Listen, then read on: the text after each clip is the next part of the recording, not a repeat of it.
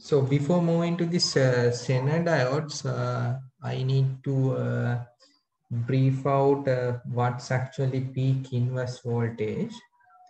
So yes.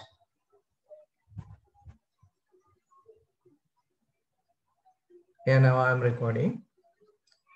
So this is peak inverse voltage.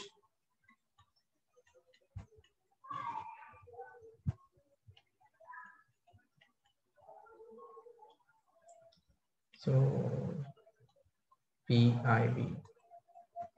So this peak inverse voltage is actually the reverse voltage, reversed maximum voltage, so that diode can bear.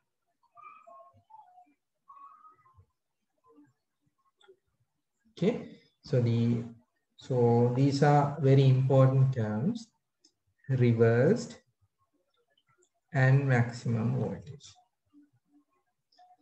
So by simple definition, it's like peak inverse voltage is the reverse maximum voltage that diode can bear, or that this particular diode can tolerate. So this is the very important term. So this is actually a reverse voltage, not a forward voltage, reverse voltage. So reverse voltage means if you want to evaluate the peak inverse voltage, so the diode should be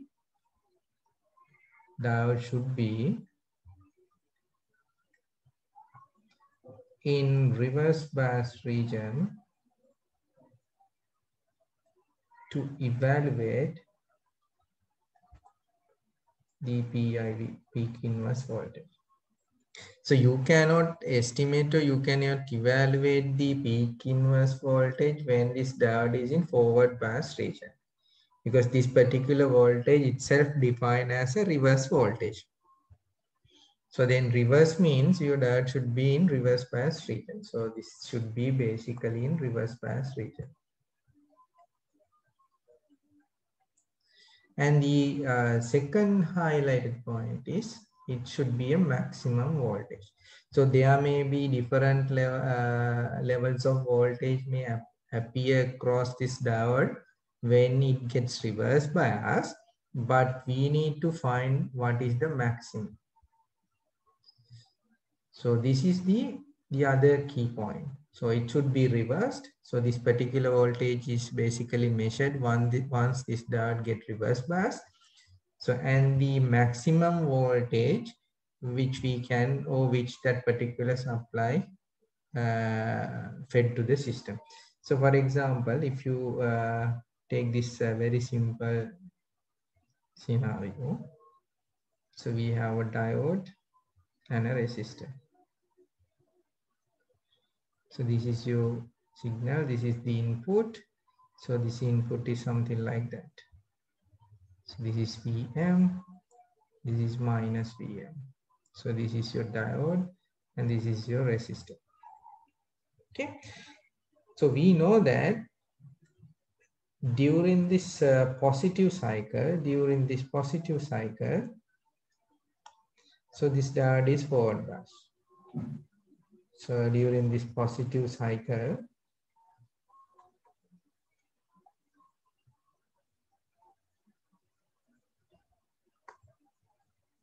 this diode is forward bias.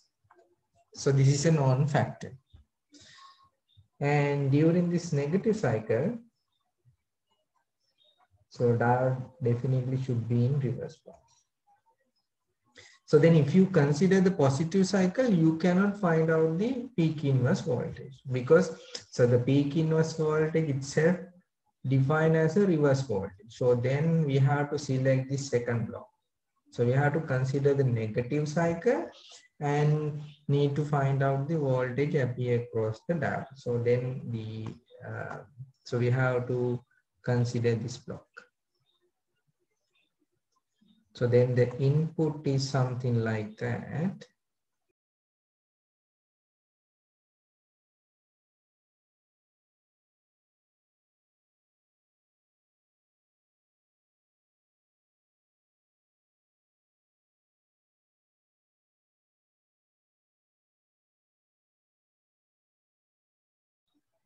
So then the input signal is basically to the downward direction. So you have minus here, plus here, and this is your in. So this is the voltage across the diode. So then by looking at this one, we can simply say that VD plus VI, if you apply.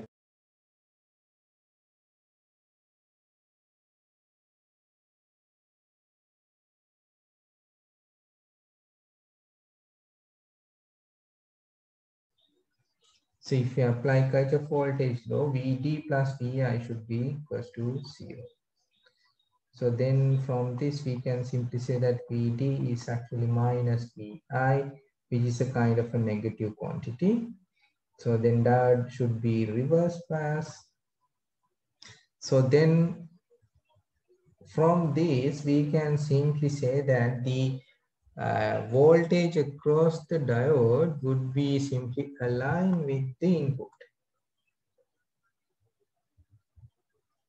So this input is basically, your input is basically vary according to this Vm sine omega t. So then what is the maximum voltage that input can take? So Vi max equals to Vm. So if your input is basically behave as Vm sine omega t, so Vm is the peak voltage and the maximum voltage would be definitely Vm. This is Vm.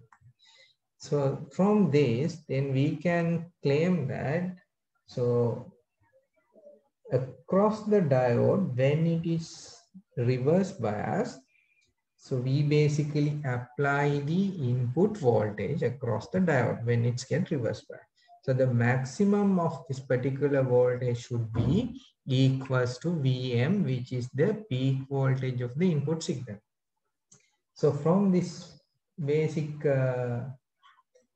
calculation, we can simply claim that the peak inverse voltage should be at least equal or greater than Vm.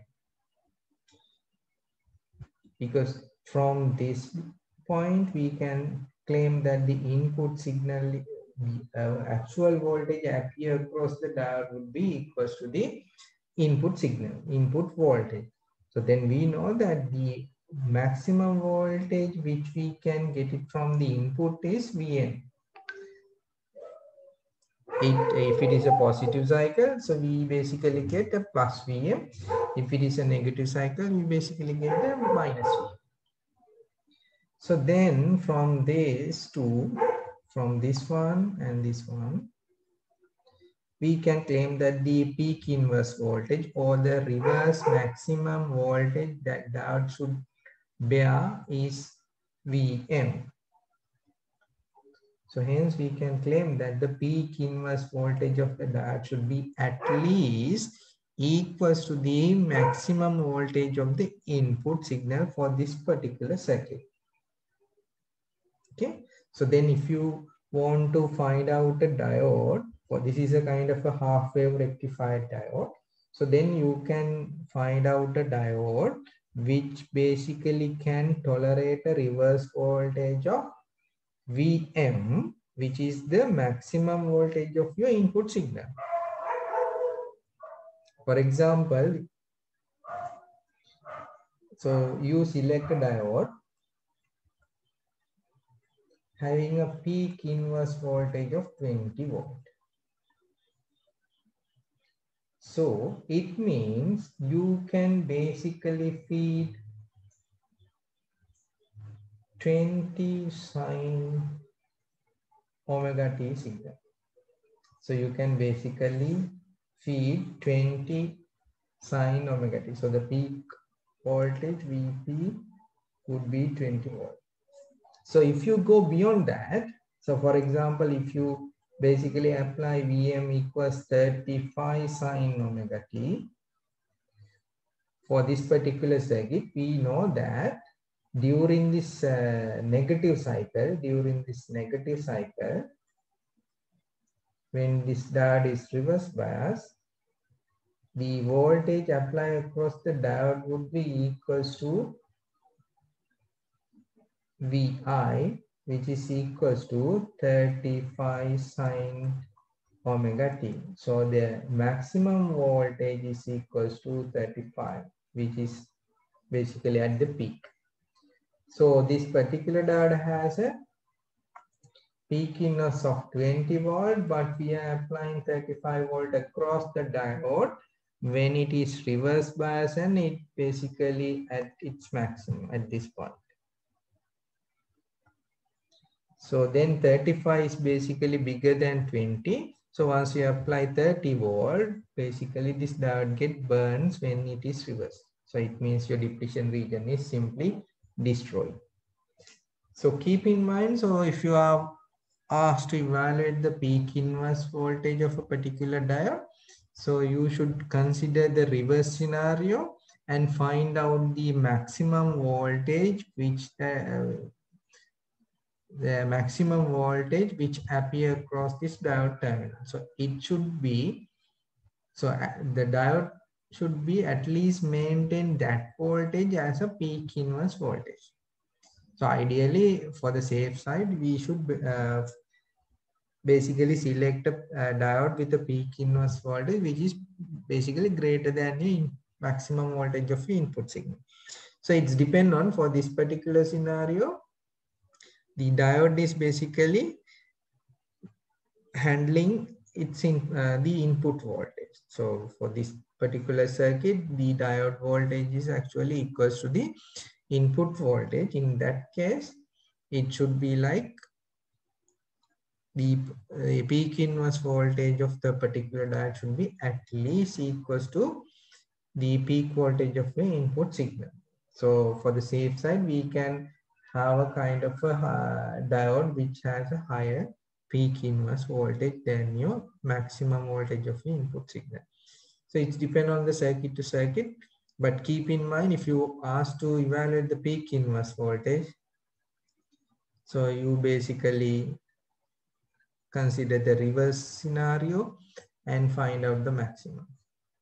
So this is the point which I want to highlight here. If you have any questions, so you can ask, or you can text it or chat, send it to the chat box.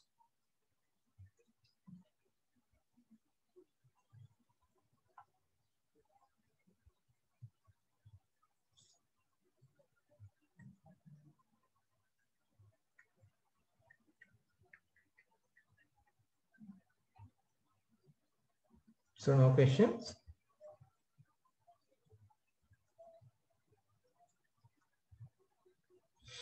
Okay, so we have this rectifier diode. So these are the diodes which we discussed already. So we found that, so these rectifier diodes basically operate in their first quadrant.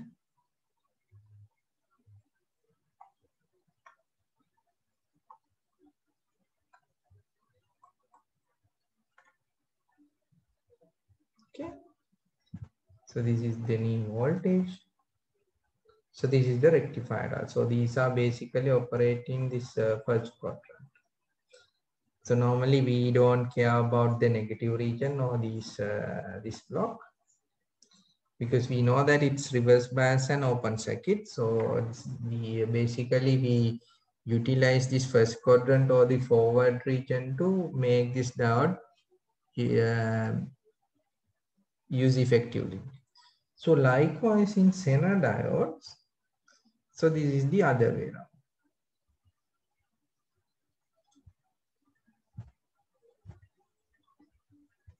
So other way around.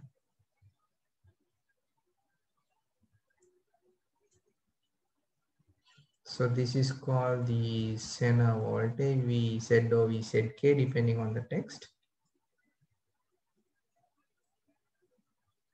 So this is so these are the two parameters. So this point basically I Z minimum So this is IZ maximum, and the Zener is basically operate during this negative region or the third quadrant.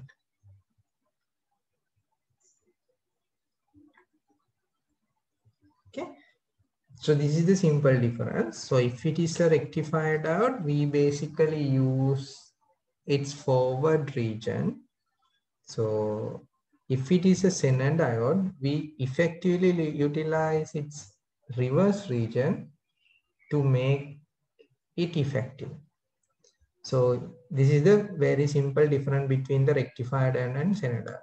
So if it is a normal rectified diode, so the operating region is basically the first quadrant.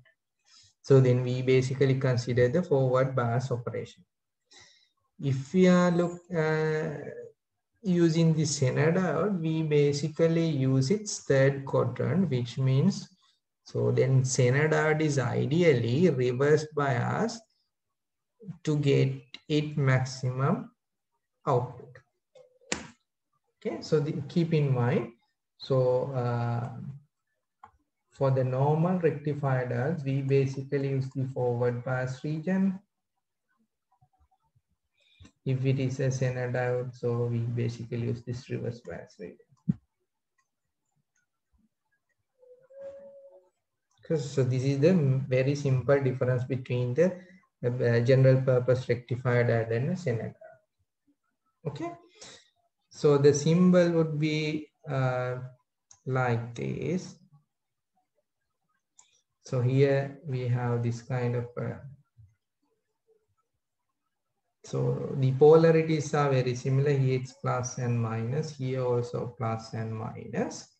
So the difference is, so we know that to make this rectified diode effective, you have to apply plus voltage here and minus voltage here. So then only this diode get forward bias. So if you want to make this particular diode, the Zener diode, to make it reverse bias, you need to basically apply minus and plus. So then only this become reverse bias. So then it means like the actual voltage appear across the Zener diode would be a kind of a negative voltage or a reverse voltage. So then only you can see a kind of a this particular Zener diode operates in its reverse region. If it is a rectifier diode, you basically apply a positive voltage, which is basically in line with the polarity of the diode. So then we know that this rectifier diode gets forward bias. So then it means like if it is a Zener diode, so this is the basic powering arrangement.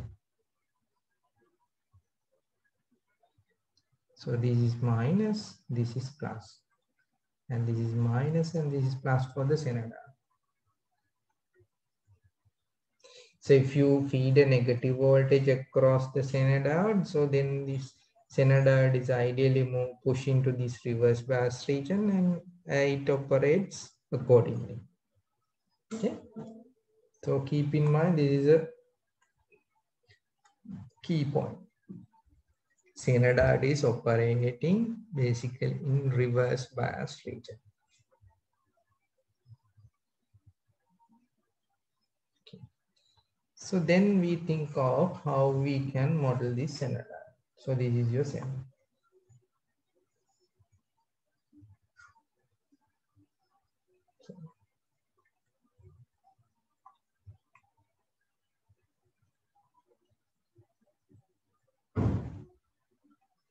So this is your Zener diode. So we know that if you apply a positive voltage to here and negative voltage to here, whether this is a negative terminal and this is the positive terminal, so then you can, if this Zener is actively operating, so there should be a kind of a Zener current flow through the Zener diode. And the applied voltage is basically Vz. Let's assume maybe the applied voltage is Vz. Okay. So then if you consider this characteristic of this Zener diode, VI characteristic. So this is actually a VI characteristic for the negative region or the reverse region, reverse bias region.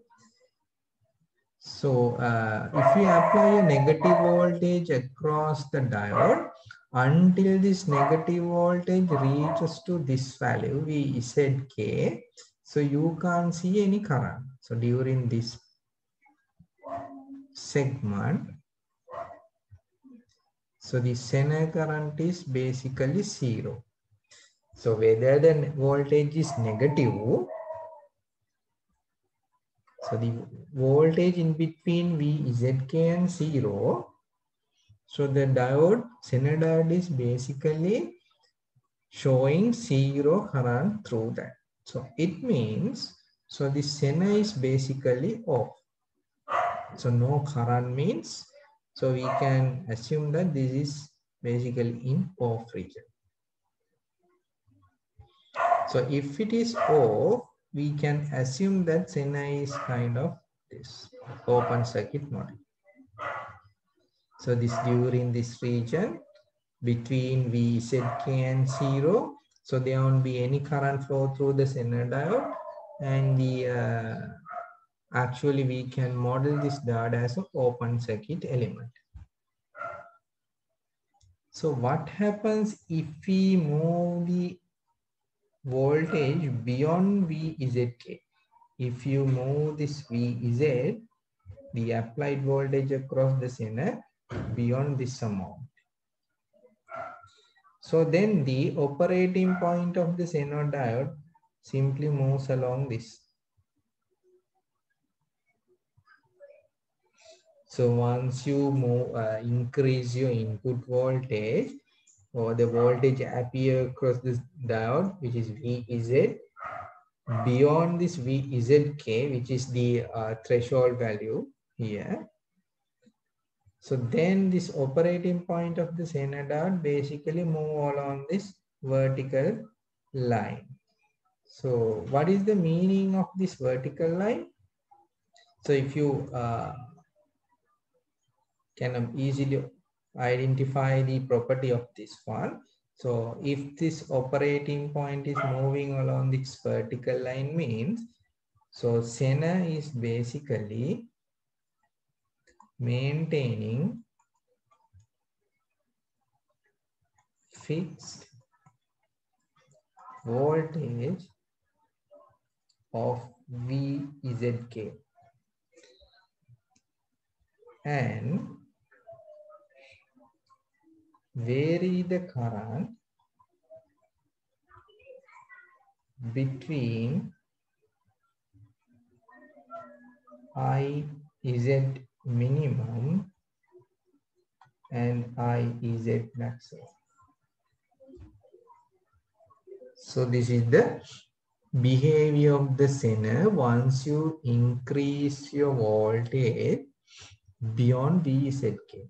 So it basically maintains a fixed voltage across its terminal, which is equal to VZK. It maintains a fixed voltage across its terminal, which is equal to VZK. So this is basically known as a Zener voltage. So this is Zener voltage.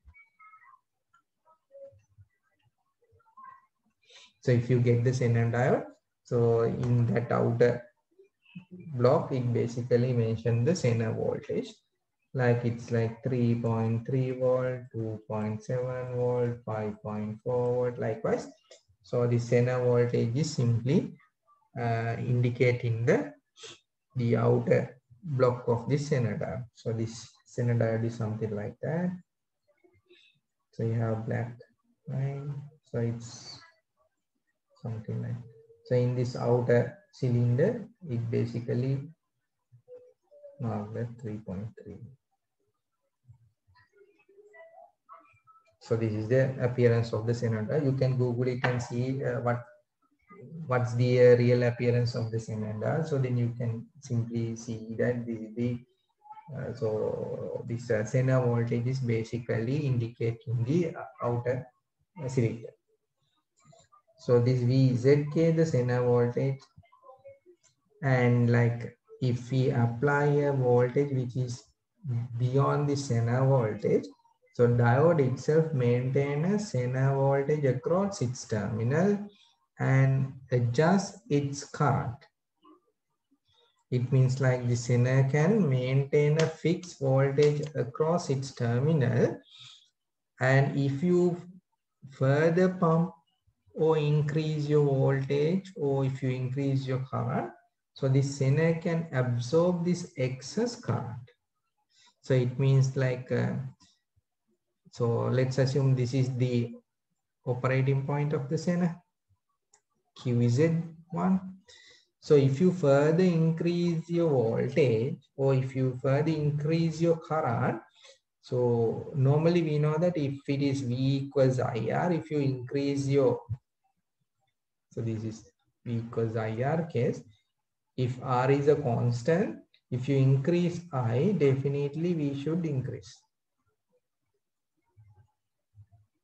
Okay, but this particular device can increase the current while keeping V at a constant.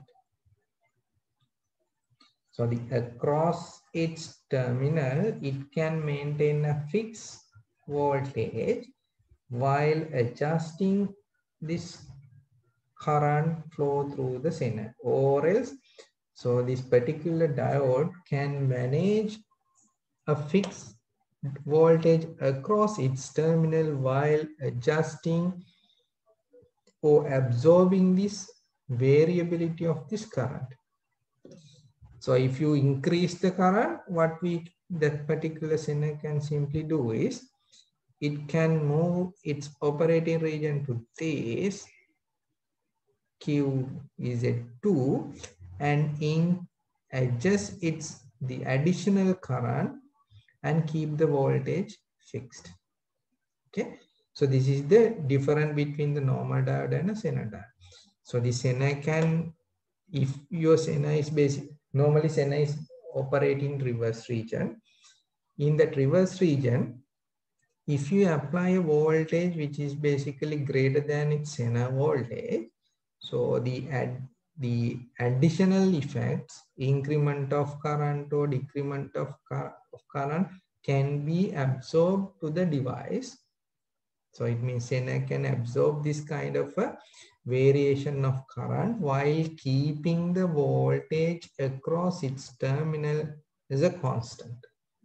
Okay, so this is the major difference between the normal diode and the Zener diode. Okay, so now this is the diode. We basically apply a voltage across Zener which is equal to Z. Now we know that during this negative region, if the applied voltage VZ is less than VZK, it means the operating point of the Zener diode basically lie on this horizontal line. So then you can't see any current flow through this one. So it means like, so it acts as an open circuit element. Once you move the operating point of the Zener diode beyond this limit, so then we basically maintain a fixed voltage of VZK and a kind of a current. So then we can model this into this form.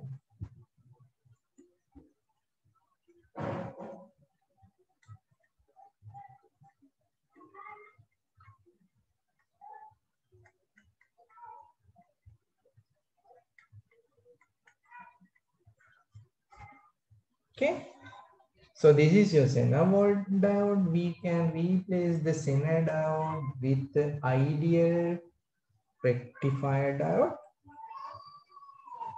plus the fixed DC source of VZK. So see whether we can explain this operation of this Zener.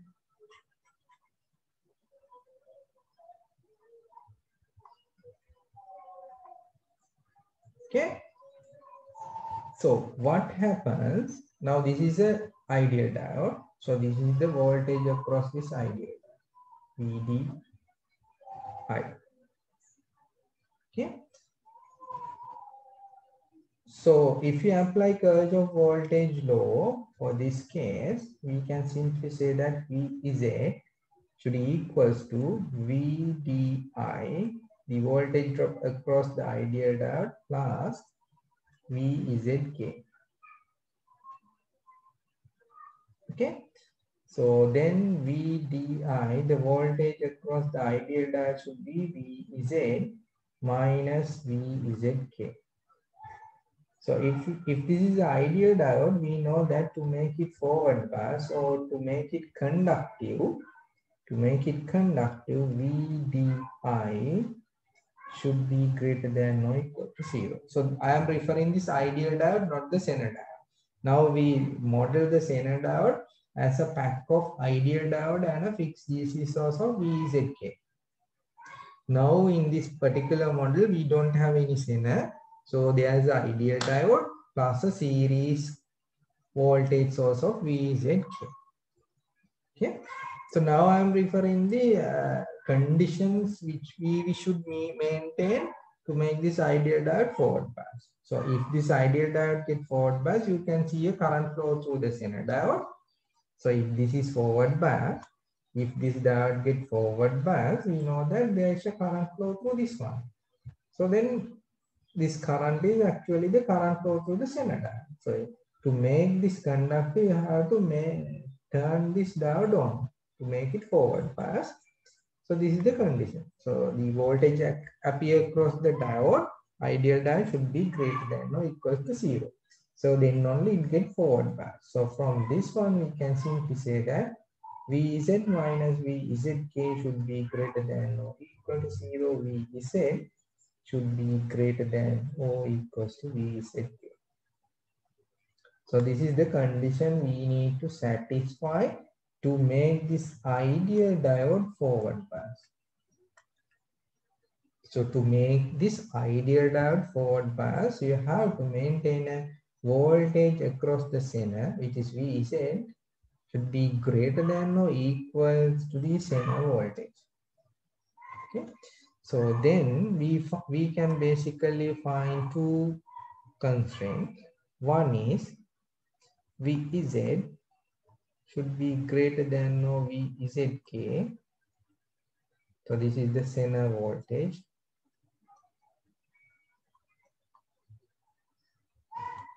So then your Zener is on. If the voltage appears to the Zener is basically greater than or equals to the Zener voltage, so then Zener gets on. Otherwise,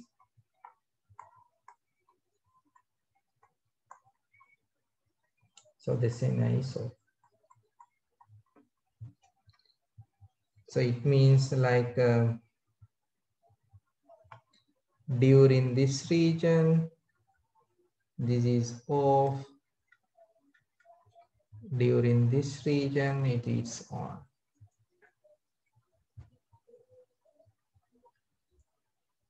Okay, hope it's clear. So these are the conditions we can look into when this Zener diode is in the circuit. So if your voltage across the Zener is greater than its Zener voltage, keep in mind initially it should be reverse bias. So then it means like if you have a Zener diode in the circuit, definitely the external power supply or external voltage should be appear across the Zener diode in opposite polarities, like in this model.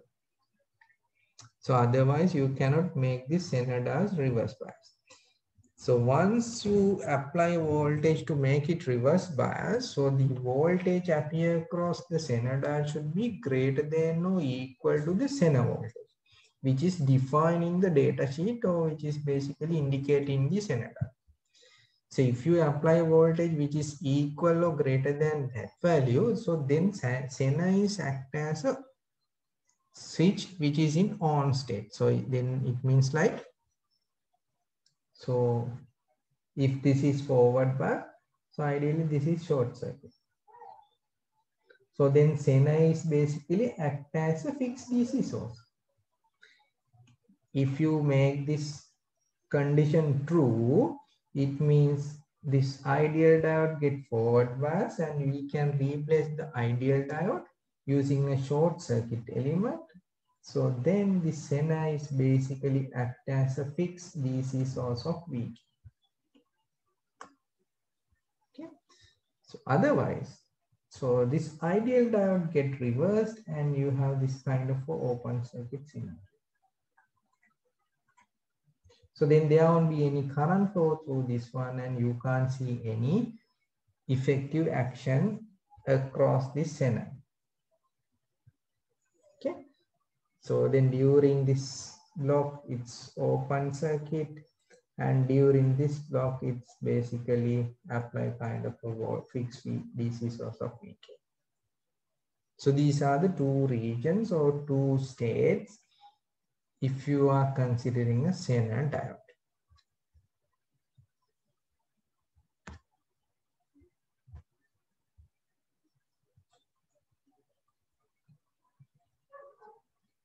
Is it clear or do you have any questions?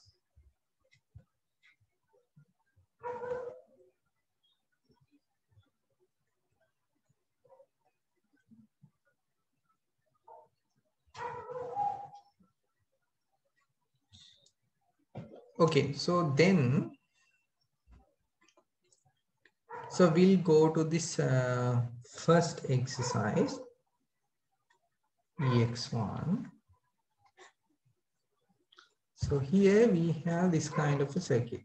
So we have a resistor, so then a kind of a LED. So then we have a Zener diode.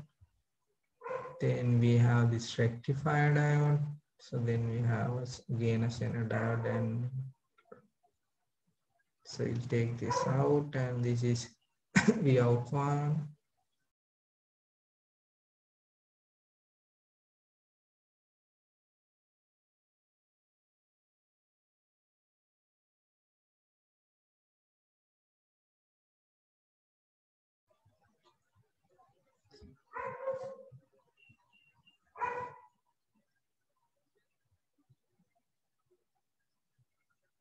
Yes. So now we have a 40-volt supply. And this is actually 1.3 kilo ohm. So we have a LED here. So we have LED. So this is the Zener diode 1. This is a normal diode. So this is the Zener diode 2. So this basically has a Zener voltage of 3.3 volt. So this is basically 6 volts Zener. So this is a silicon diode. So if it is a silicon diode, we know that the knee voltage is basically 0.7. And in the question, it basically mentioned that the LED, once it get forward bias, it maintains a 4 volt drop across it. Okay. So these are the information given here. So you are asked to evaluate the VO1 or Vout1 and Vout2. So we have LED having a forward voltage of 4 volt and two Zeners having Zener voltages of 6 volt and 3.3 volt, and we have a silicon rectifier diode which has an E voltage of 0.7.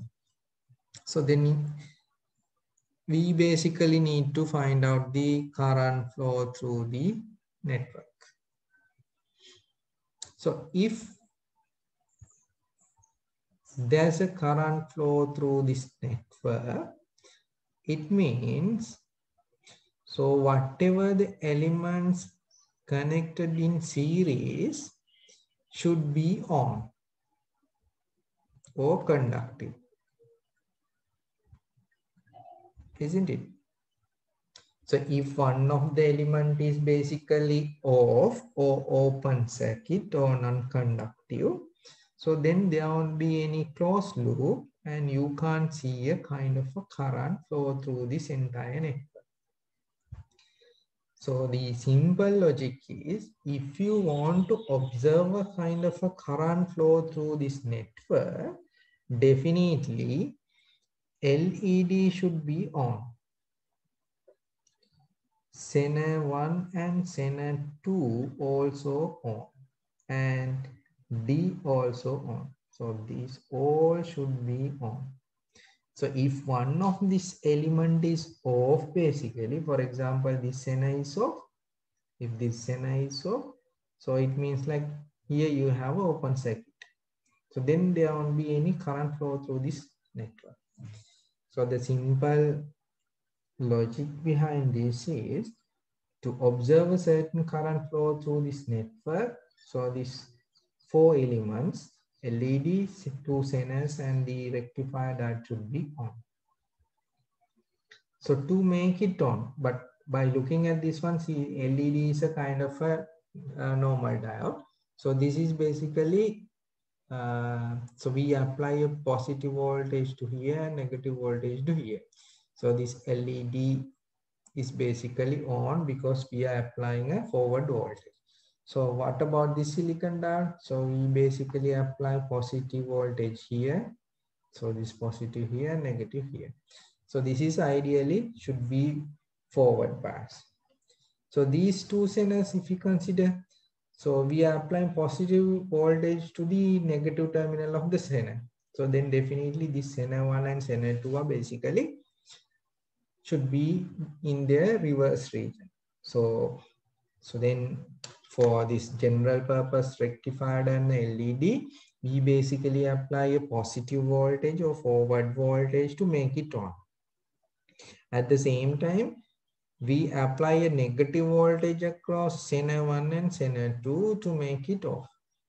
So make it on, because once we apply a reverse voltage across Zener 1 and 2, so then definitely they basically on if we provide a sufficient voltage. Sufficient means with the previous discussion, so if this is a Zener, so we should basically maintain at least 6 volt across its terminal to make it on. Similarly, for this Zener, we should maintain at least 3.3 volt to make it on. So if this is a silicon diode, to make it forward bias, we should at least maintain a 0.7 voltage drop across the diode. And in the question, it is basically given that this, if this LED is on, so it maintain a 4 volt across this LED. So if all these elements are on, so this basically maintain 4 volt, this Zener maintains 6 volt, this rectifier that maintains 0.7 volt, this basically maintains 3.3 volt. So altogether it's maintained, it needs, this is 414 volts to make it conductive. So if you maintain a 14 volt across these two terminals, A and B, or this is ground, means if you maintain a 14 volt here, so basically we are providing sufficient voltages to make this LED on, to make these two Zeners on, to make the silicon diode forward bias.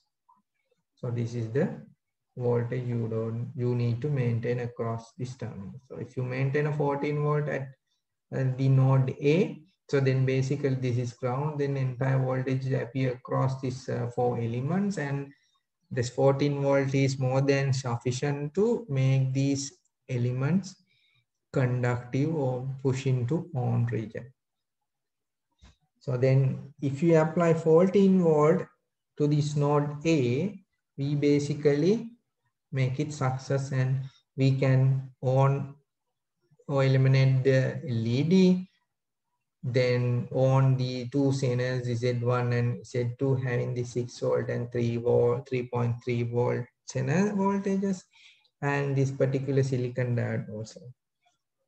So then if you maintain this minimum sufficient voltage of 14 volt at node A, so these elements are conductive.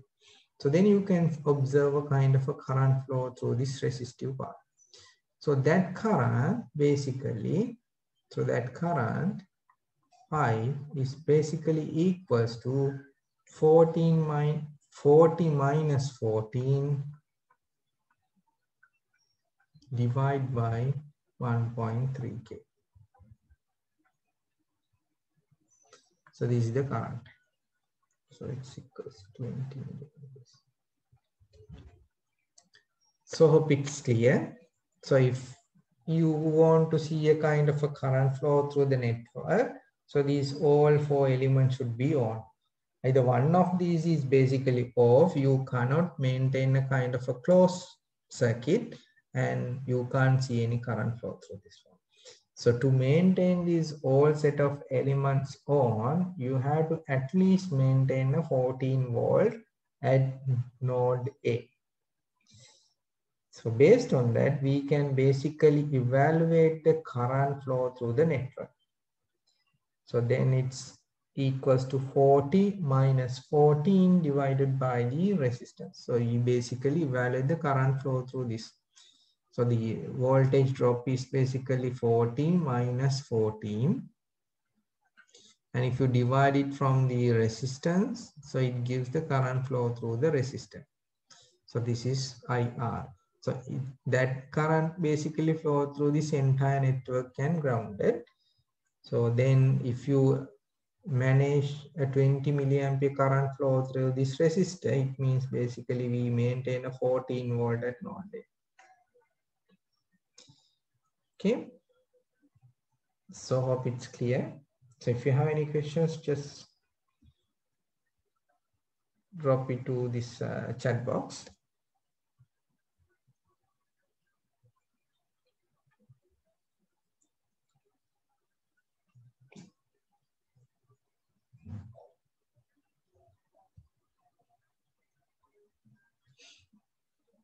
Okay, so we'll move to the exercise 2. So we have this kind of circuit.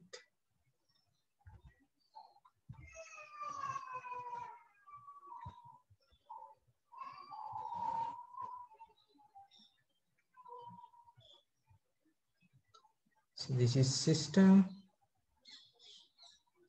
This is a Zener diode having the Zener voltage of 20 volt. This is R. This is a silicon diode having an E voltage of 0.7. And this is your input. So input is basically like this kind of a sinusoidal having a peak voltage of 60. And in addition to that, so it basically gives some information about the system. So this system basically has an infinite resistance. So it says that the system has a high input impedance. Input impedance means basically if you see from this side, so this system shows a kind of an infinite resistance. So it means if you see from this side, if you see a kind of an infinite resistance, it means you can't see any current flow through it. So it basically zero. Because so from this end, you see a kind of a infinite resistive path. So the system itself shows a kind of an infinite resistive element to the outer circuit from this. If you see the circuit from this end, so it basically shows a kind of an infinite resistance. So then you don't see any current flow through this system.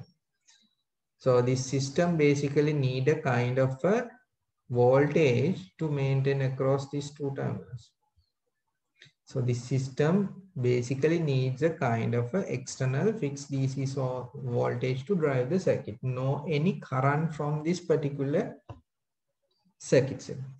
So this system wants a kind of a fixed voltage.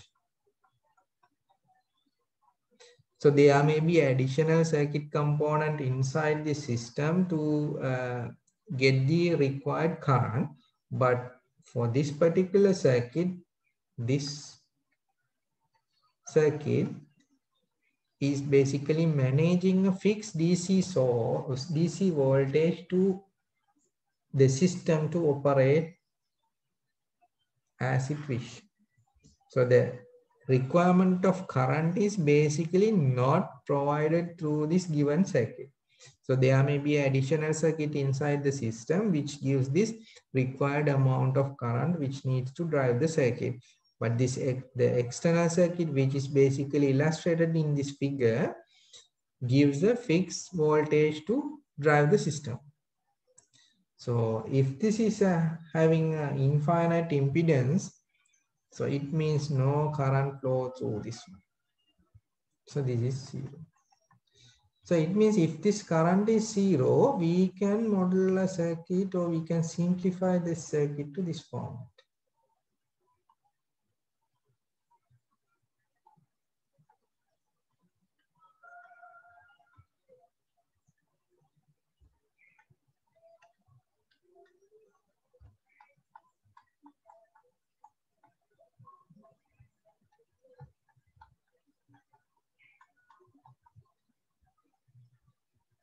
So it basically maintain a voltage across this. So this voltage is basically feed to the system.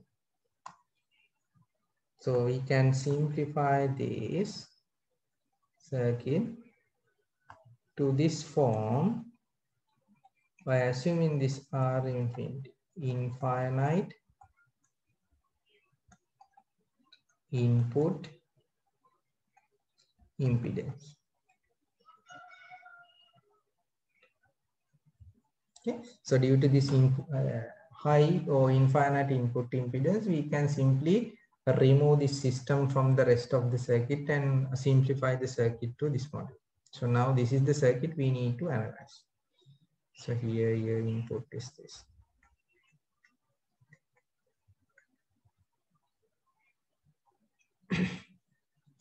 So what happens if we apply a positive cycle? It means this is plus, this is minus, we are applying this kind of a voltage. So what happens this Zener diode? So we are applying positive voltage to the negative terminal of the Zener. So what happens? So this is basically we are applying a reverse voltage to the Zener. So if the applied voltage is more than 20 volt, ideally Zener should be on. Because to on the Zener, we need to maintain at least its Zener voltage of 20 volt. So we basically apply a reverse voltage across this Zener. So it means like this Zener is now in reverse region. So if you maintain at least a 20 volt across the Zener diode to the reverse direction, so the Zener gets on. So to make it on, it means Zener on, we need to have at least 20 volt across its terminal.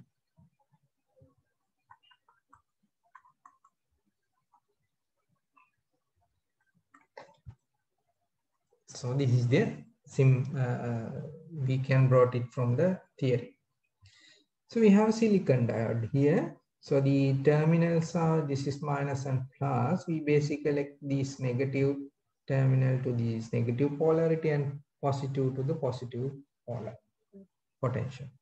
So ideally, this is basically in forward region. By looking at the applied voltage. So now, if you want to generate a current, if you want to generate a current flow through this network, if you want to maintain a current flow through this network, so this, we are applying a reverse voltage to the Zener, then Zener should make it on. At the same time, this diode also should be in forward region and make it on. Otherwise, you can't maintain a current, or you can't maintain a closed loop, and then accordingly you cannot maintain a current. So to make it on, to make it conductive,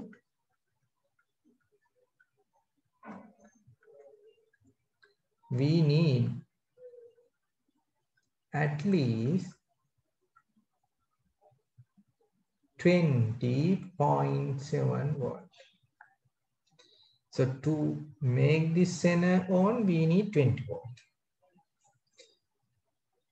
To make this silicon diode on, we need to maintain at least 0.7 volt across it. So then altogether, we need to maintain 20.7 volt across its terminal.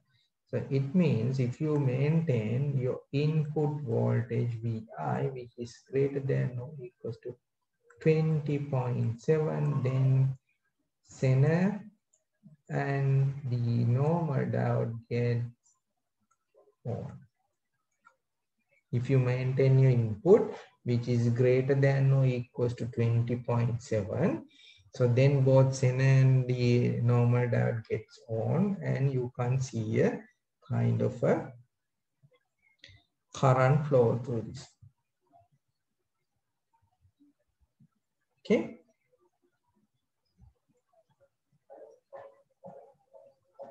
So what's the current? So the current would be Vi input voltage minus 20.7. So the entire drop across the Zener and the rectifier divide by R. So this is the current flow through the network. So Vi is basically 60 sine omega t. So then you may basically get a kind of a sinusoidal type of a current, and you can see a kind of a sinusoidal type of current through the network. So this is the way. So if you maintain at least 20.7 across these two terminals, A and B, so that 20.7 is more than sufficient to make this Zener diode on and make this rectifier diode on. Yes, done. So then what about the voltage across the Zener? The voltage across AC equals 20. So this 0.7 is appear across this silicon diode. So then the voltage appear across the system is exactly equals to the voltage across the Zener. So then this is actually equals to the Zener voltage. We said should equals to. So this is equals to Zener. So the voltage across the terminals A and C is the Zener voltage, and Zener gets on and it maintains a 20 volt fix. Okay.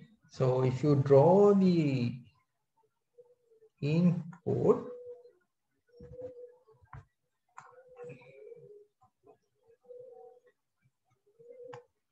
so this is your input signal. So this is 60. Now we found that we need to maintain 20.7 to cut off, or 20.7 volt to make this conductive. So once this conductive, this is 20.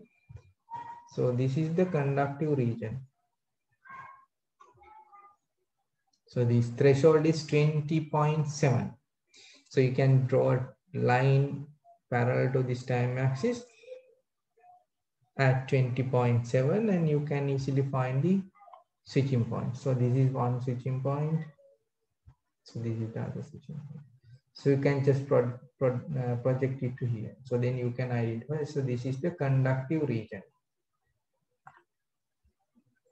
So once it's conductive, the output voltage, which is basically appear across the system, is 20 volt. So then during this, we basically have 20 volt, not 20.7. It switched at 20.7. So it basically switched at 20.7. Once it's on, it maintains 20 volt across the system. Okay, so clearly identify these 2 points. So this particular system basically switched at 20.7, but the output voltage would be the voltage across the Zener, which is equals to 20. So the whatever the figure given in the slide said, you can't see this difference. But it should be like switching is basically at 20.7 and the output voltage is basically at 20. So what happens to the other regions? So it means we are not capable of maintaining 20.7. So then definitely once you reduce the voltage less than that, so then, so the silicon diode may not be conductive. So it creates a kind of open circuit elements. It's get forward back and this would be the output. So this is basically 20. This is basically 0. Okay, so this is the simple output across this Zener diode. So once you apply kind of a 60 volt peak to peak sinusoid.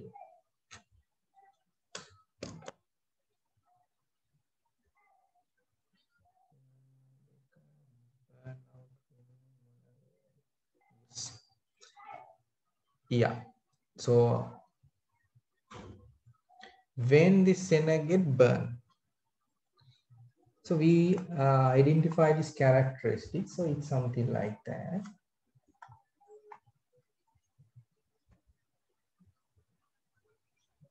So this is VZ, and we highlighted one point I Z max.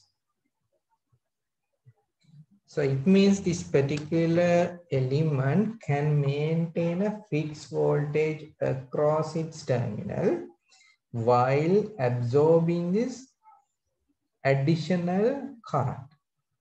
So this is, so most of the circuits, if you want to maintain a fixed regulated or fixed constant voltage across any device, so this should be basically connecting parallel. So if you want, so let's assume this kind of, so this is your system. So this system needs to maintain like a 25 volt all the time. So then what we can do is we can connect a Zener diode in parallel with that, having a Zener voltage of 25. So if you want to maintain a regulated output, so if you want to maintain a fixed or regulated output,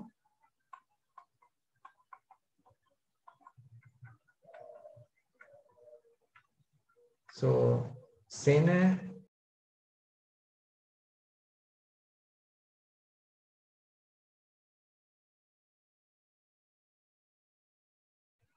if you want to maintain a fixed or regulated output, Zener is in parallel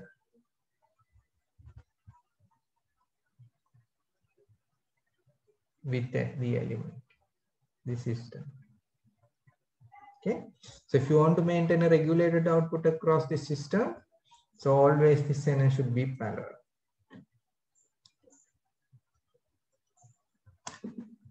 Okay. So then, like for example, now the characteristic of this is something like that.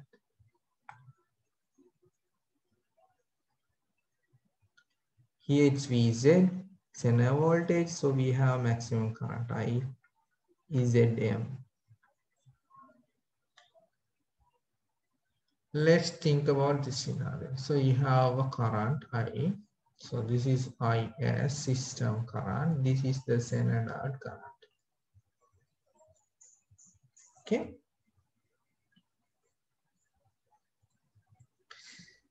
If we consider this system, let's assume we will just forget about this system.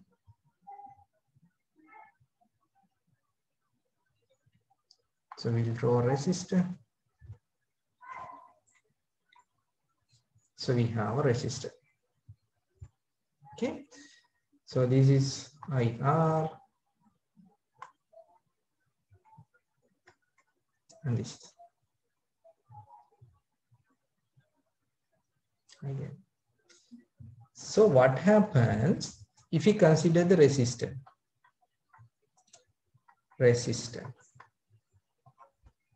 So we know that if it is a resistor, this should be satisfied. The voltage across the resistor should be a product of the current and the resistance. Okay. So this is, let's assume this is fixed. R is fixed. So then what happens if I increase the current?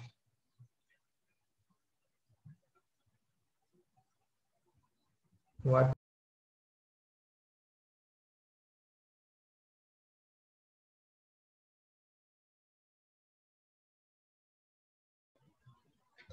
So if I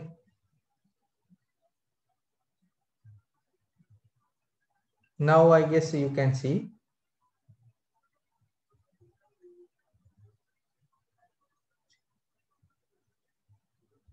Yeah. Okay.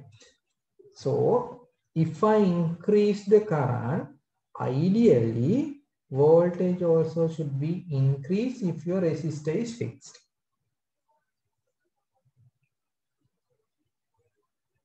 Okay. So let's assume that, yeah. So this is the case.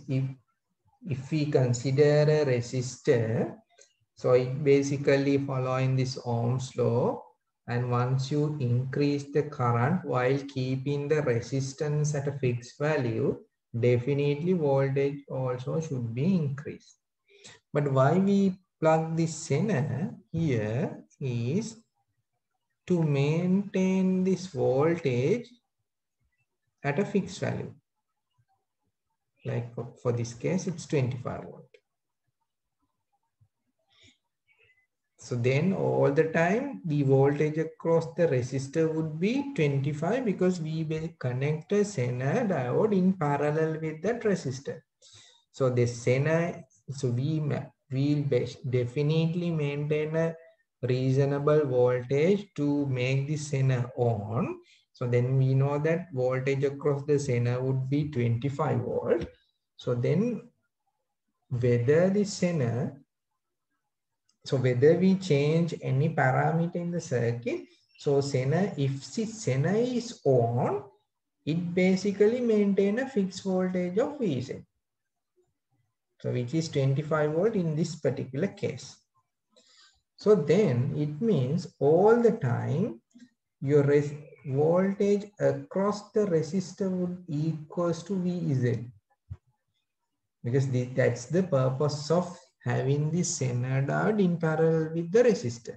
So we need to have a regulated output across this resistor, which is equals to 25 volt at any time with whatever this input, whatever the load.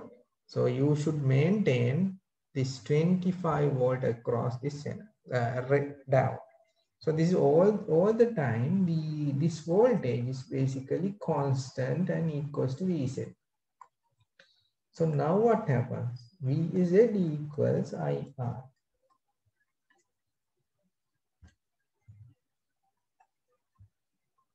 This is fixed. Now if I increase this, so then this equation or this condition is basically not satisfying. Once you increase current, definitely you have to increase the voltage to maintain this relationship V equals IR as it is. So if your voltage is fixed by some other external device, you cannot increase the current because this product should be constant now. If you increase the current, there should be a mechanism to increase the voltage. Otherwise, we basically violating this Ohm's law equals IR. But by connecting this parallel Zener diode to the circuit, so we are maintaining a fixed voltage across the resistor. So then basically resistor itself does not have any chance of increasing its current. Okay. So this, because we are maintaining a fixed voltage across the Zener resistor, which is equals to the Zener voltage. And at the same time, so we are not giving any provisioning to increase its current, because if it's try to increase the current, so then definitely it basically violating the Ohm's law, because Vz is a constant. This is also constant. So Vz is a constant, R is fixed and constant, and then automatically this also set to fixed value. Otherwise, you can't maintain this Ohm's law. So then what happens if we increase IL? So what happens if we increase IL? So this is fixed, no chance to change. This is increasing.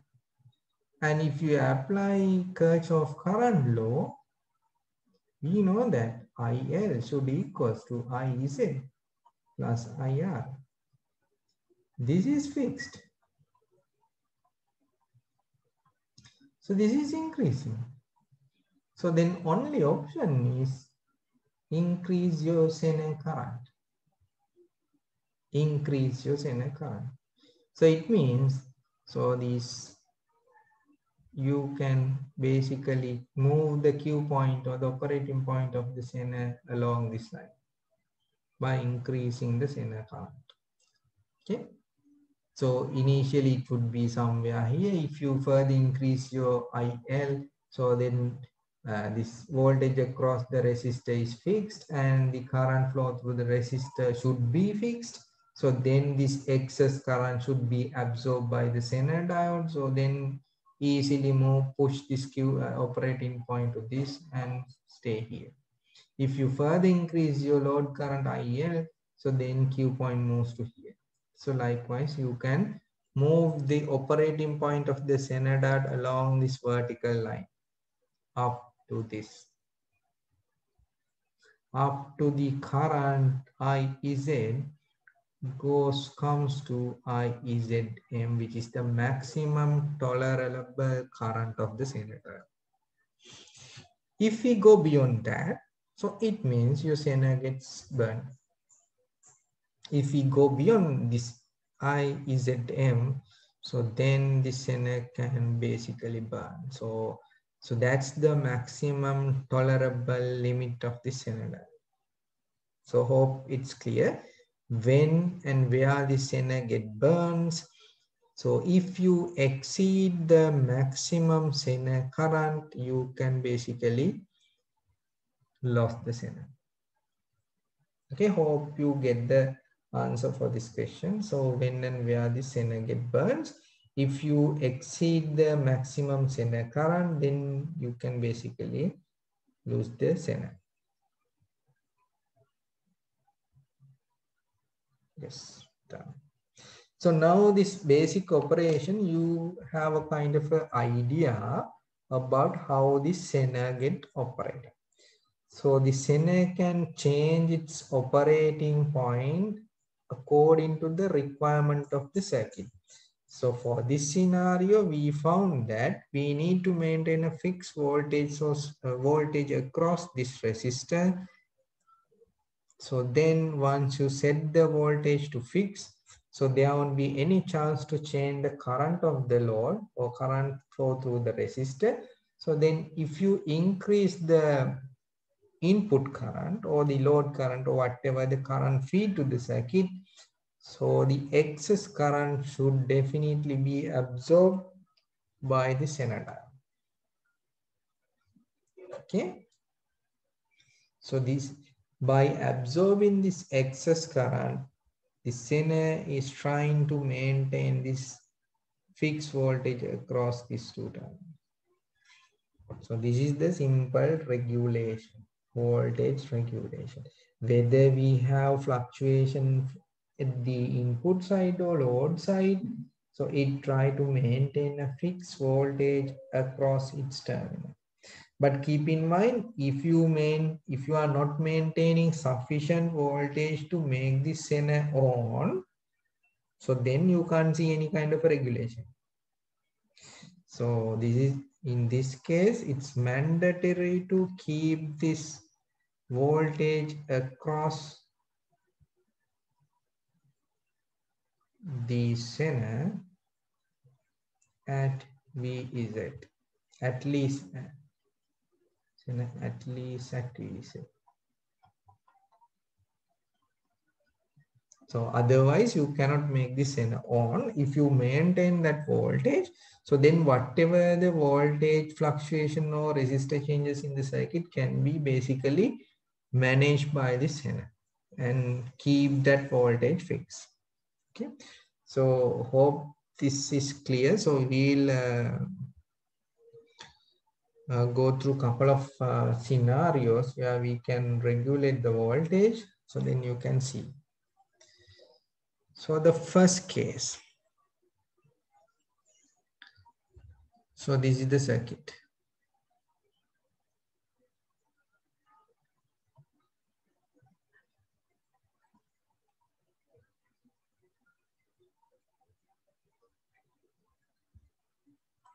You have a load, you have a current limiting resistor, you have a Zener.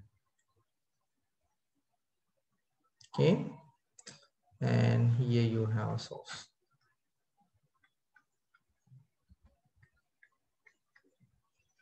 So once you see the polarities of the source, you can easily recognize that. So here it's a minus, here it's plus. So we are basically reversing this Zener. Okay. So let's assume a scenario where this input voltage source is fixed. So it means Vi is fixed and this is also fixed. So we have a fixed load and a fixed input. So what happens? We need to maintain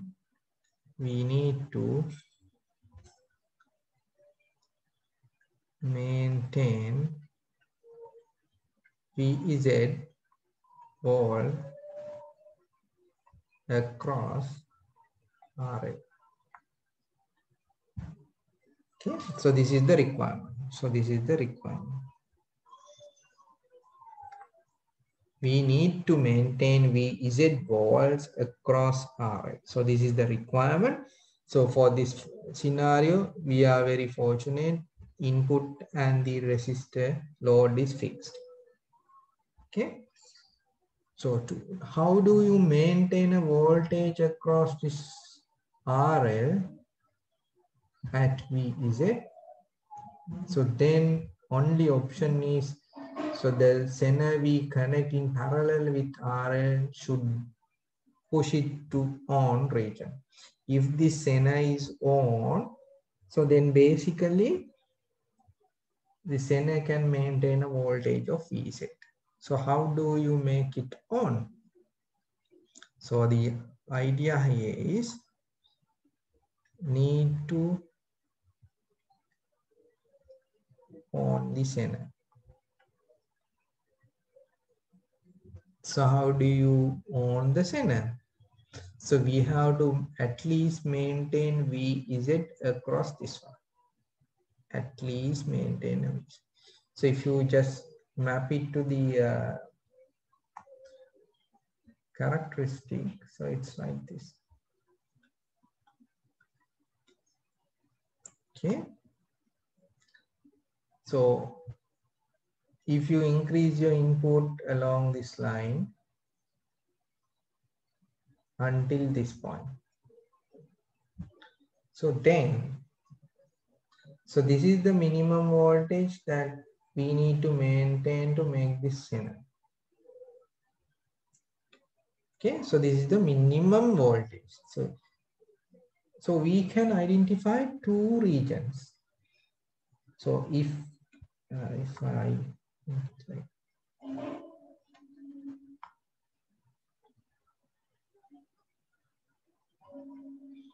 okay, so we can identify two regions. Now the minimum current IZ minimum is 0. For the easiness, we set it to 0. So it may be less than, I mean, just above 0, slightly above the 0. But for the ideal case, we can set it to 0 and we have this maximum Zener current, we have this Zener voltage, and we can identify two regions, right? If your Q point or the operating point of the Zener is basically lie on this horizontal axis, you can't see any current. So your Zener current is 0. So this is valid up to this point.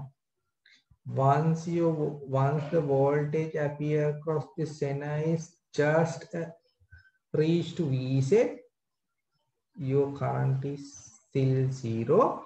And if you just increase your applied voltage slightly above from Vz, then this Q point or the operating point moves to this vertical.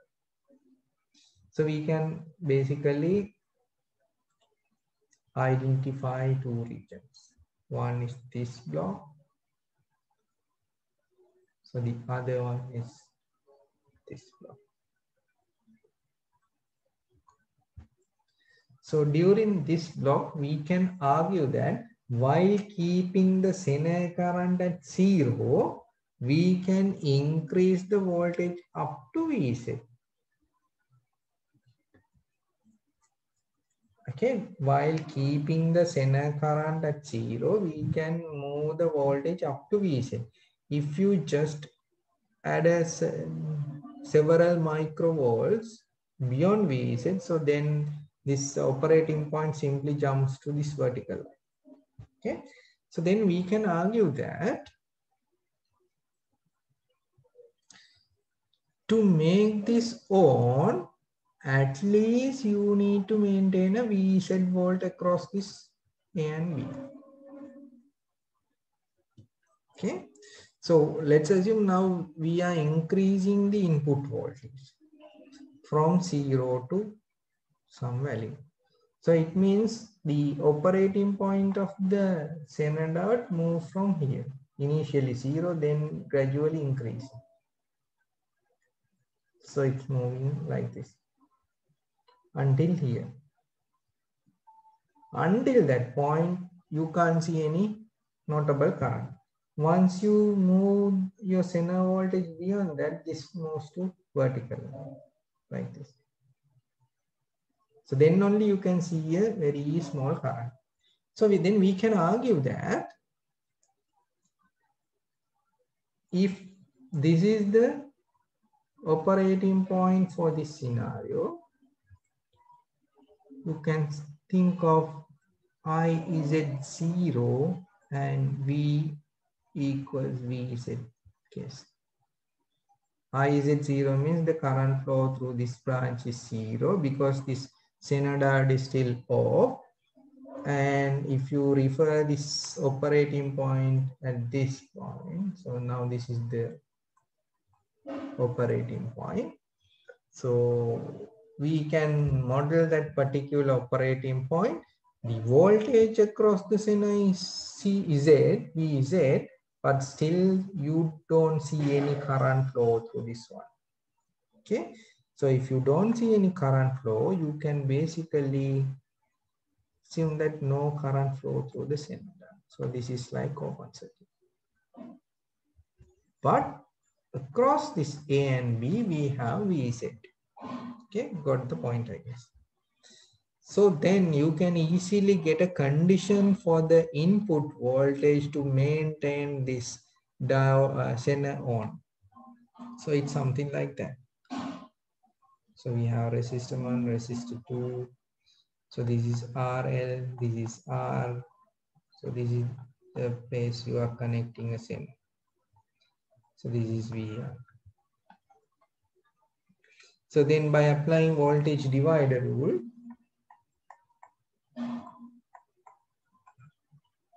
we can simply say that the voltage across RL equals RL divided by R plus RL into VI. So this voltage should be equals to EZ, 2 on the center.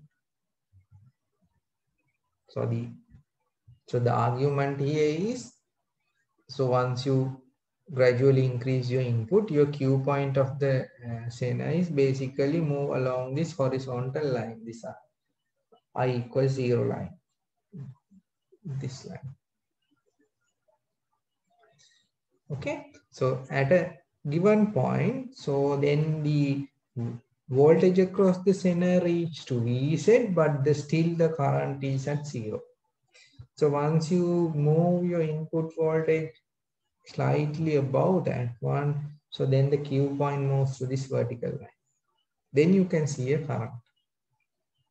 So if we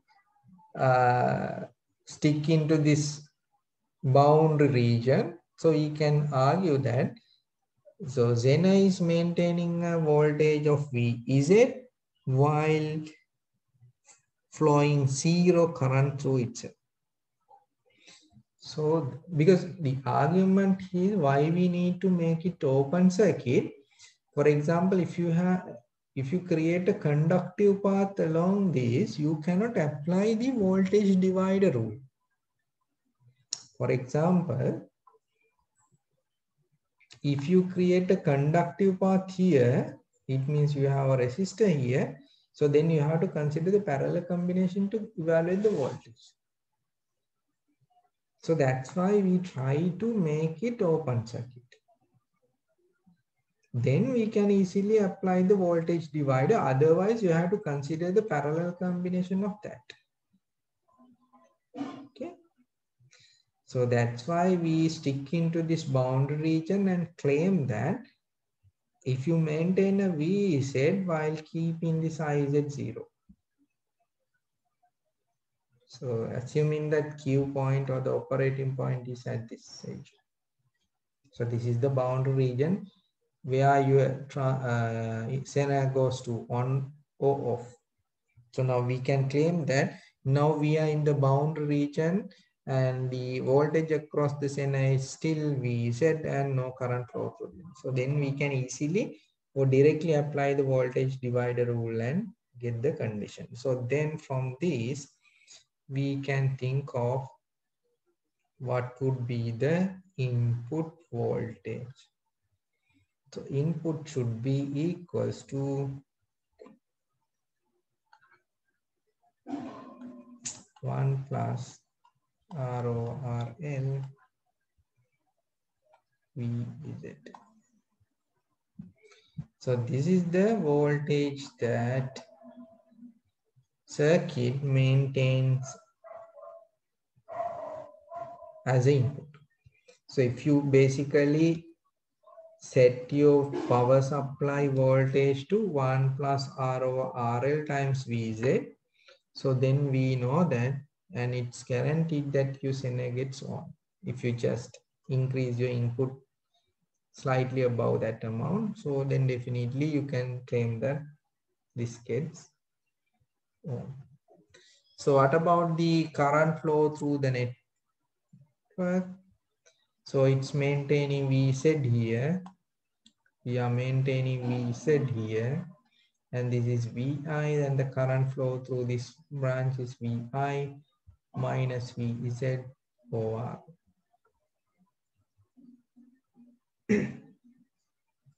Okay. So this is fixed. And this is the current flow through this one is VZ over.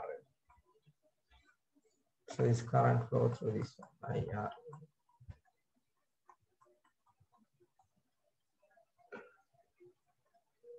Okay, so if you go beyond this value, so this is the minimum voltage you need to maintain to make this Zener on. If you go beyond that, it means you are increasing the supply voltage. So if you increase the supply voltage, we know that definitely if you increase this one, if you increase the supply voltage, so the current flow through this branch get increased. But you don't have any chance to increase this current IRL because we are making the voltage across RL at a constant value of VZ. So then the excess current should flow through the Zener diode. So it means your Q point move from here. If you further increase your input, so this additional excess current is basically catered by the Zener and by moving this Q point to this. If you further move it, so likewise you can simply adjust the operating point of the Zener diode along this vertical axis. Okay, so this is the way we can manage the fixed voltage across RL. If you increase your input, so it means we are basically loading a heavy current to the circuit. So this excess current is basically managed by the Zener diode you plug into the circuit. So we have a Zener here. So excess current is basically absorbed by the Zener while keeping this one constant. Okay.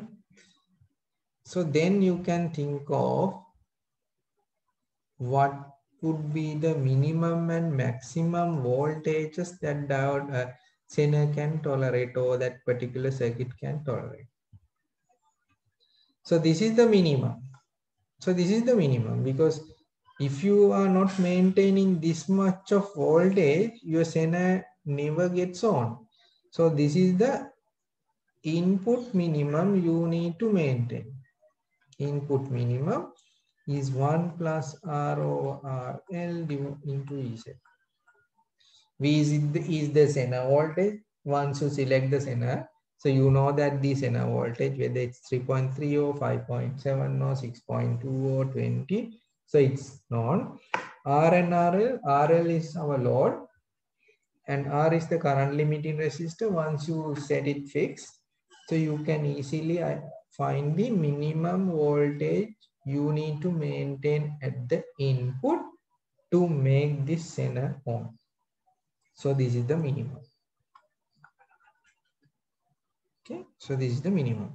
Because if you maintain this one, we can guarantee that Zener gets on. So what would be the maximum of VI? What would be the max of VI? VI max. So what happens if you increase the input voltage? So if you increase the voltage, the current inject to the circuit get increased and this excess current can be handled by the Zener by moving this Q point or the operating point along this vertical axis. So up to which level that Zener can manage this excess current? So this is the maximum IZM. Okay, so this Zener can manage the current fluctuations up to the level that it can handle. So this is the level that Zener can manage. So if you increase your input voltage, excess current can be simply absorbed by the Zener, and the maximum that Zener can absorb is limited to IZM. So until IZM, you can increase your input. Until IZM, until the Zener current or this operating point of the Zener diode moves to this its maximum or the last point, you can increase your input. Until then, that excess current can be basically handled by the Zener diode. So at that point, so when your input goes to its maximum, Zener current goes to its maximum, IZM. Okay, so now we are referring the scenario where your operating point is this here. Previously, we modeled it by assuming that Q point or the operating point is here. Now it's pushed to here. So the worst case. So when your input goes to its maximum, your Zener current goes to its maximum, IZM. So this can be found from datasheet. For the question, it is given. It will be given. Okay. So now, what about the current flow through the load? It's always fixed. VZ over. This is the current flow through the load. Because all the time we are maintaining a fixed voltage across the load. So then the current would be fixed, and this excess current is basically absorbed by the Zener. So the fixed current is VZ by RA. Yes. So then what about the total current? So the total current equals IZM plus IRN. So this is basically come from the data sheet or data. This is always VZ over R. So you can easily find the current. So if you find the current, you can equate it to this. Equals this IL. Because the current flow through this is the IL. So this is sum of this one and this one. So IL is sum of IZM plus IRA. So we can again find the current flow through the resistor by subtracting these two voltages, VI minus VZ divided by the resistor. So you can equate this one and find the VI maximum. Okay. So hope it's clear. So this is the case where your load is fixed, but your input is changing. So for these scenarios, you can find the minimum and the maximum input voltage that this Zener can manage. For this particular scenario, your input is not fixed. Now this is variable. Now this is varying. So this is fixed. So in that case, you can easily identify the range of your input. What is the minimum voltage that particular Zener can own? What is the maximum input voltage that Zener can tolerate through this maximum current? So these are the two extremes, VI minimum and VI maximum. So then this is the range that Zener can manage. So then it means if you have fixed load here and if you basically connect to a kind of a oscillating type of a voltage source, so this Zener can manage that changes. If your fluctuations are basically, so if your So let's have this is your VI max. So this is your VI min. Okay, so these are the two extremes. This is VI min. Okay, let's assume this is the input. So this is the fluctuation of the input.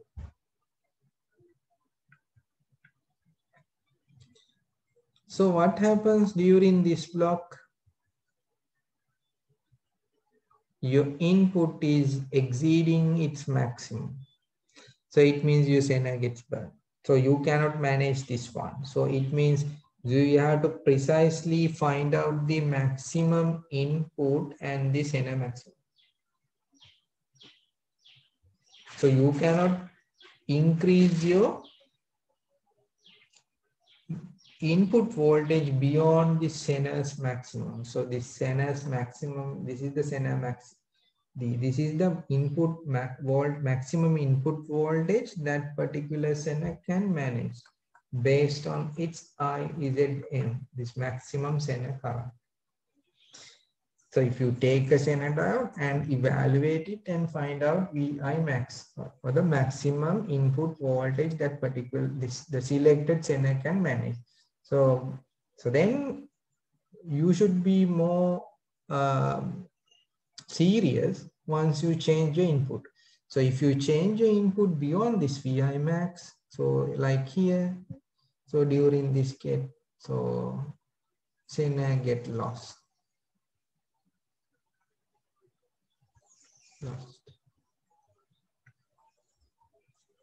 So what about during this block? So during this region, your input is simply dropping below V minimum input. So this is the minimum value that we need to maintain to on the Zener.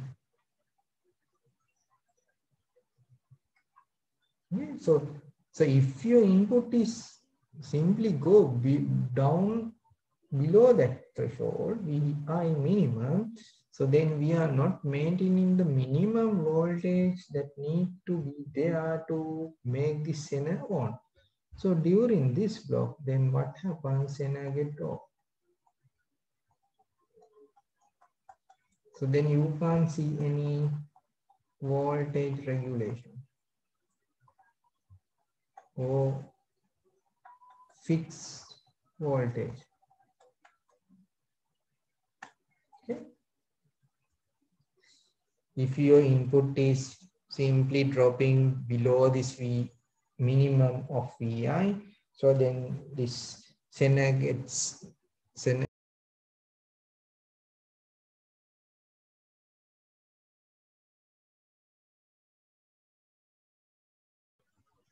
You can't maintain this Zener in the on region. So if you exceed your input voltage beyond the specified maximum, so then your Zener get burned. So then this is the region where you can regulate through this Zener. So you basically select a Zener diode depending on the requirement. For example, so if you have load here and you need like 5 volt, so you have to connect a Zener having a 5 volt Zener voltage. So then you search a couple of data sheets and find out which Zener gets ID. So because along with that, you have to think of IZ max as well. So then if you know these two values, Zener voltage and IZ max, you can find out the region where you can manage the input fluctuations. So this region. So then based on that, you can decide it. Or else you can have the other way around. For example, so you know that if you have this capacitor in a full wave rectification. So we have this bridge rectifier. And you know that once you connect a capacitor, so this output gets smooth like this. So it's something like that. So from this one, you can think of, see, so we have minimum value, so we have maximum value. So this is the maximum, this is the minimum.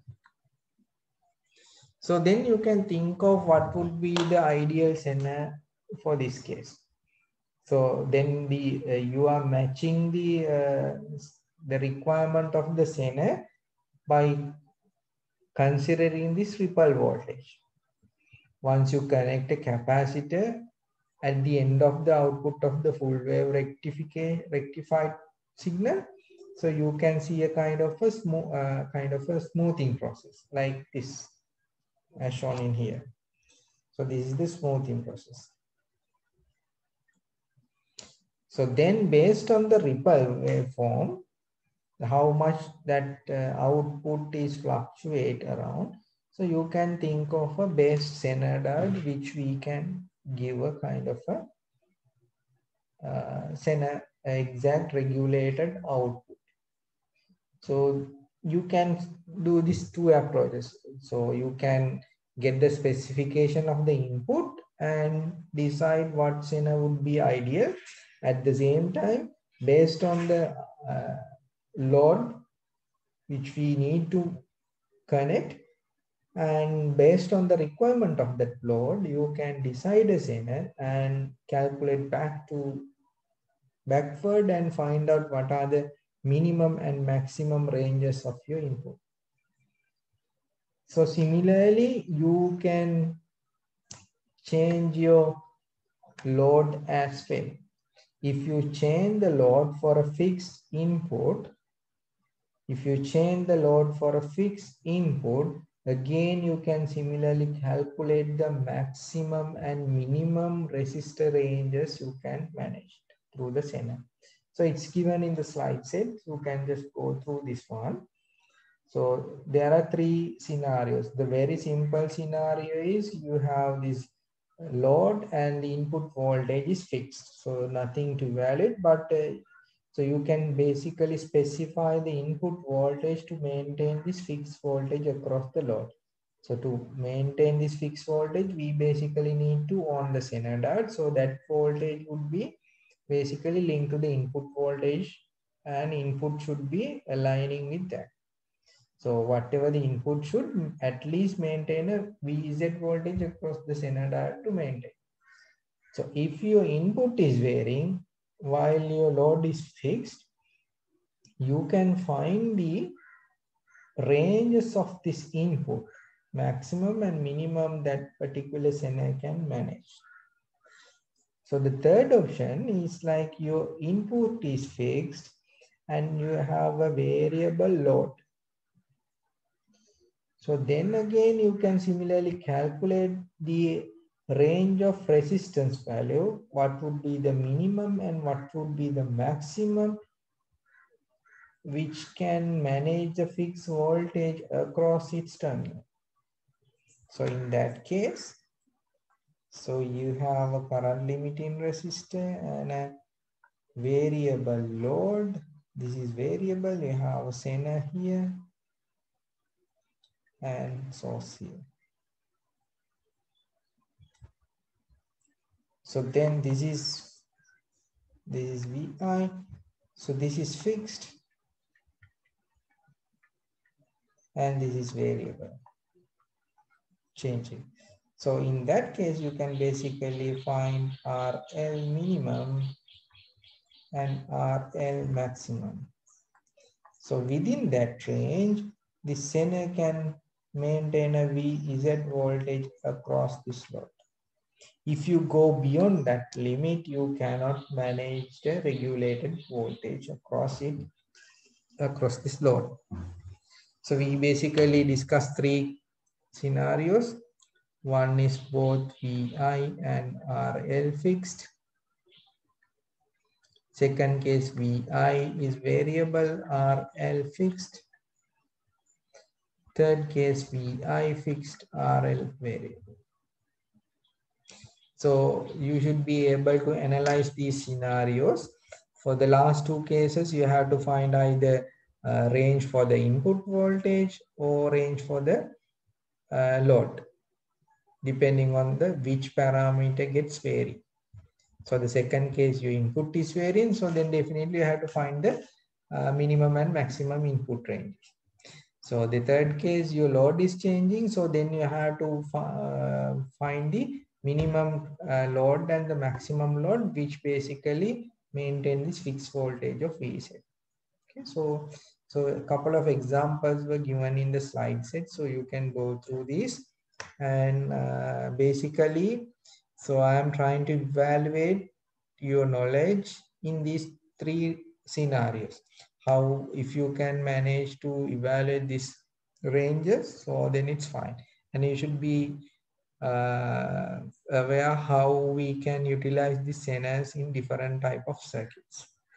So the one is like we can have a kind of a regulated output or fixed output, or sometimes if you want to make a reference voltage, we can use a Zener. For example,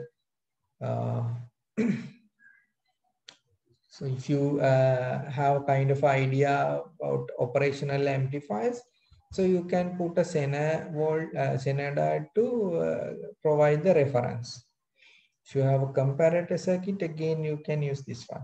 Or else if you use a transistor circuit, so if you want to bias it at a different level, in different region, so you can set the Zener to the base of the transistor to make it bias properly. So likewise, you can use the Zeners for getting this reference voltages. At the same time, you can use the Zener to get this regulated output. So this is for the today. So if you have any questions, so you can have a couple of times to discuss. So otherwise, you can go through the video. So unfortunately, Sims is not allowing us to share this video at the moment. So I'll share it to Dilank, and he basically can drop it to your WhatsApp. So I'll make it a YouTube link and share it with you. So if you don't have any questions, so we can wind up the session. So if you have anything, so you can share it with me, so we can have a look on that. Okay, then thank you very much.